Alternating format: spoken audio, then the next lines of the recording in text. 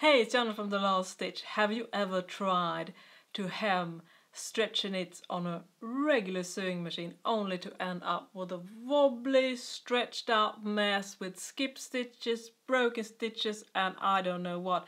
Well, I have many times, and that experience can actually just makes you want to give up sewing stretching it altogether on a sewing machine. But you know what? There are actually quite a few tricks and hacks that will vastly improve the result on a regular sewing machine.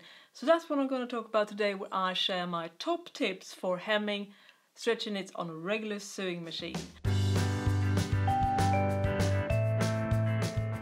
But before we get started, I want to remind you that if you don't subscribe, just please hit that subscribe button if you want to see more videos from me, and also check out my blog, thelaststitch.com, where I have tons of tutorials on how to sew stretchy knits.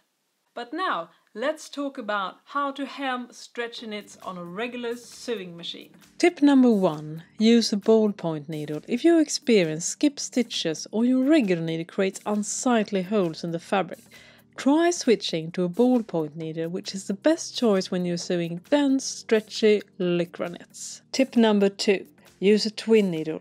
The twin needle sews 2 rows of stretch stitches on the top and a zigzag stitch underneath. To perfect this stitch, you will probably have to experiment with several different things, such as the needle tension, the stitch length, the presser foot pressure if you have that on your machine, and also in worst cases you might even try to adjust the bobbin tension. Tip number 3. Stabilize the hem with water-soluble Wondertape. The tape is sticky on both sides and will prevent the fabric from stretching out when stitched. Just apply the tape at the edge of the hem, press it so that it sticks to the fabric, and then you just sew over it. Afterwards, you just rinse away the tape in cold water. Tip number 4.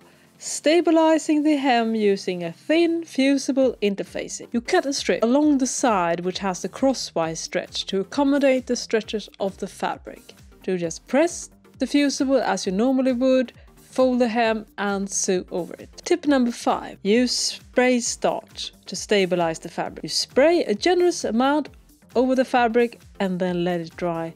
This will make the fabric quite stiff and keep it from stretching out. Afterwards, just rinse it away and the starch will disappear. Tip number 6. Use a sharp object like an awl or a large needle to feed the upper layer of the fabric when you're sewing. Push the fabric towards the presser foot while sewing, and this will mimic the differential feed on the serger or a cover stitch machine. Tip number 7. If you get skip stitches despite having switched to a ballpoint needle, you can try sewing over paper and then tear it away. The best option is to use water-soluble stabilizing paper that you can rinse away afterwards, but you can also try sewing over tissue paper, sheet paper or something similar, and then just tear it away afterwards. Tip number 8. For curved seam, such as neckline, use clear elastic. Make sure that the elastic has the same length as the pattern piece neckline. Then you attach the clear elastic on the wrong side of the fabric using a zigzag stitch. Fold over and then top stitch with a second row of zigzag stitches. This will keep the neckline or any type of curved seams from growing. So that was my top tips for how to hem stretching it with a regular sewing machine. Now, let's be real. You won't achieve the same flawless, smooth result as you would with a good cover stitch machine. That's just because the cover stitch machine is constructed to work with stretching it, which a regular sewing machine isn't.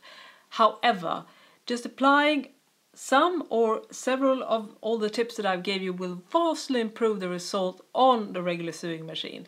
And if you are considering getting a cover stitch machine, I highly recommend that you check out my videos on cover stitching, where I go through all the basics and to give you the answer if it's worth investing that much money in this type of machine.